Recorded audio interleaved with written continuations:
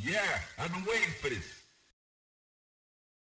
Hey everyone, it's Press Any Button and we are back with our rail shooter series, and today we're going to be focusing on rail movement. So that's just going to be traveling along a rail, starting and stopping, and that's all going to be dependent on if we encounter enemies and if we clear a room of enemies. So I'm going to give you a quick demonstration of what I'm talking about.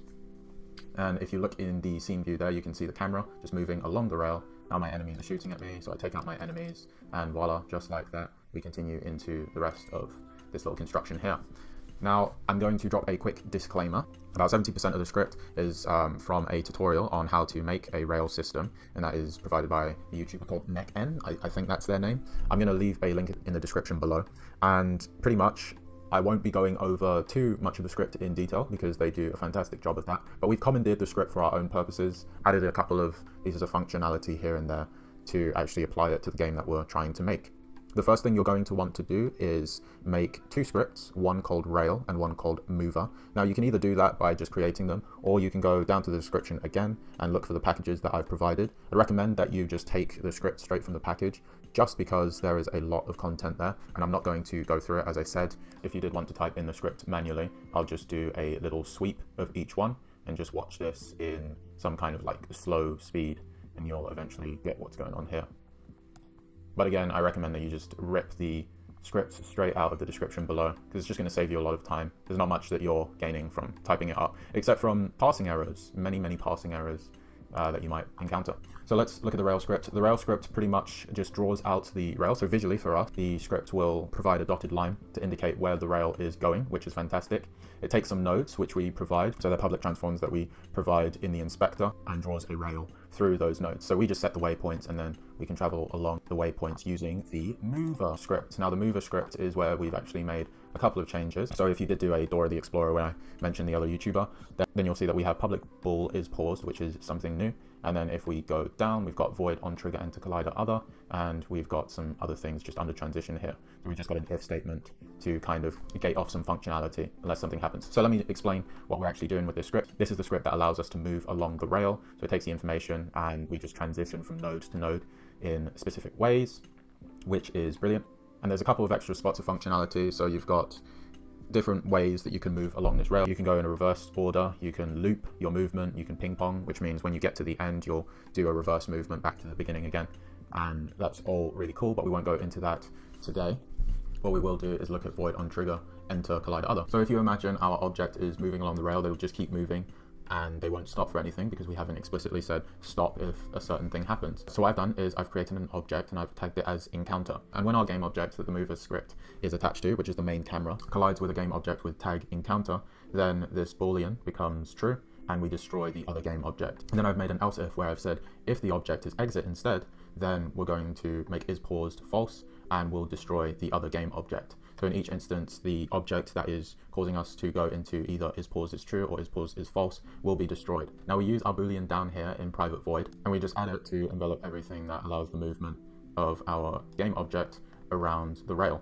Now the reason why we've done that, if we come in contact with that encounter object, then we want to stop the movement from happening, which will allow us to take out the enemies. And then when a game object exit collides with us, then we'll just continue the movement and keep going along the track, which is really cool. So we'll go back to Unity and I'll show you how we've set these things up. Now the first thing I'm going to show you is how to create your own rail. So we're going to create a 3D object. I'm going to use a cube just because we can kind of see which way a cube is facing as opposed to a sphere, of course. And I'll put my cube there. We'll make some copies of this cube. So I'm going to hit Control C and just spam Control V a couple of times. Then I'll attach my rail script to this cube. So we'll find the script, rail, and I'll make all of these other cubes children of this initial cube. Now I can move each of these children relative to the original cube or the parent, and so I'll just move them forward. That's nice and easy, and I've just decided to space them out a little bit like that.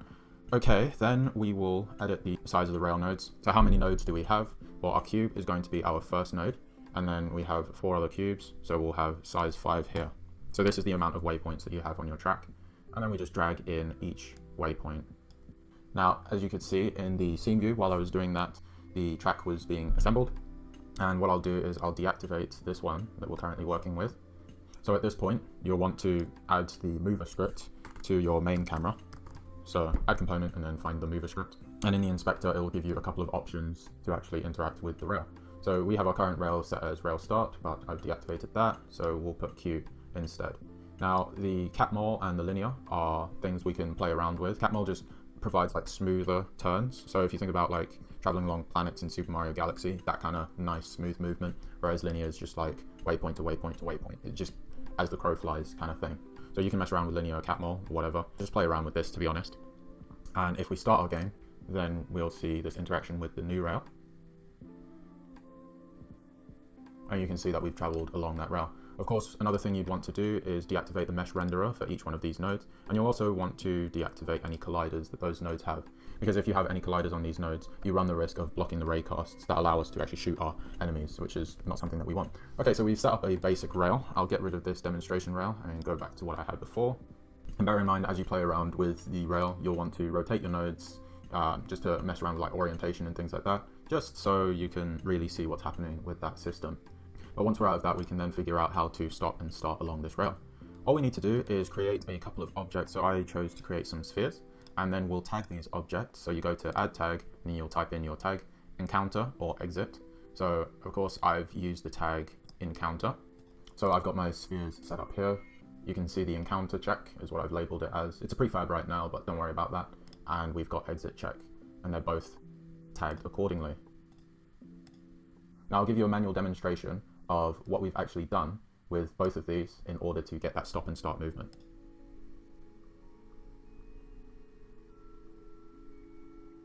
Okay, so you can see that the camera stopped there, and if I bring this over, huge collider, you can see that we start that movement again. Great, but we want that to happen when our enemies get taken out, not because we've dragged some things around the scene view, because you're not going to be there with the person who's playing your game to make sure that everything's running properly. So how do we get some automation going here? Well, I've created an empty game object and I've called that fight zone. On fight zone, you'll want to create a new script and call that fight zone, and we'll open up MonoDevelop and I'll talk about that script. So this is a script you really don't need to pull from the project. It is very simple. But fight zone is an empty game object that allows us to resume the movement along the rail once all of our enemies get taken out. Let me explain what the script is actually doing. So we get a public game object and we call that the starter. Now the starter is going to be exit check, or the object that is tagged exit. Then we have a public transform, and that is node location. So we want to use a node that's actually on the rail. If you use a position in between two nodes, what you'll get is a jump from that position to the next node when you resume gameplay. And that's not something that we want to do, so I've just labeled it node location as a reminder that you'll want to take the location of a particular node as the transform for the instantiation that we'll be looking at in Void Update. In Void Update, we are searching for a game object with the tag enemy.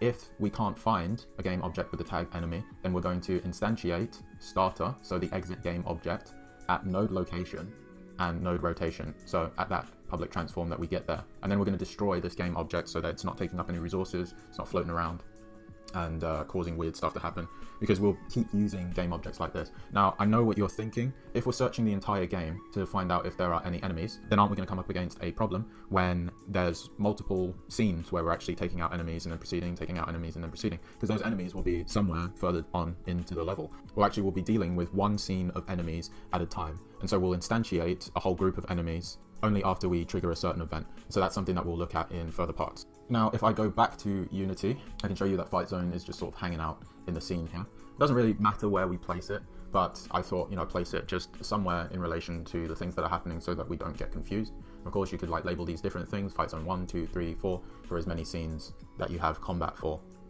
And let's get an idea of what fight zone does when it's in action. Okay, so start the game,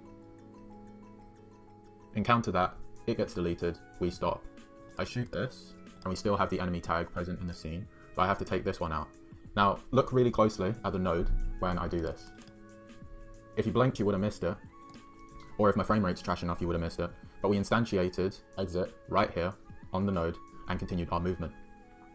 So to set up fight zone, you'll want to take that exit check and drag it into the starter location, and then you'll want to go to your rail and find the node that you want to resume from. So the node you want to resume from is the node you would have stopped at. So I open up the drop down here to get all of the children of the initial rail, click through these nodes till I find the one that I want. And it turns out it's node 2. So I go over to fight zone, drag in node 2, simple as, and we're pretty much good to go. The last thing you'll want to do with these is just deactivate the mesh renderer, deactivate any colliders, because again, you don't want them interfering with your raycasts for our shooting. And once you've done that, If you have these objects gray and normal, as most of our other game objects, then you'll just want to drag them down into relevant file and create a prefab just like this. And I don't want to actually create a new prefab because I've already got my prefabs here.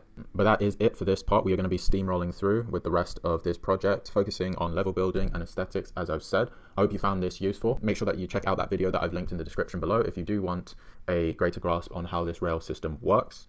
And until next time, as always, press on and keep creating.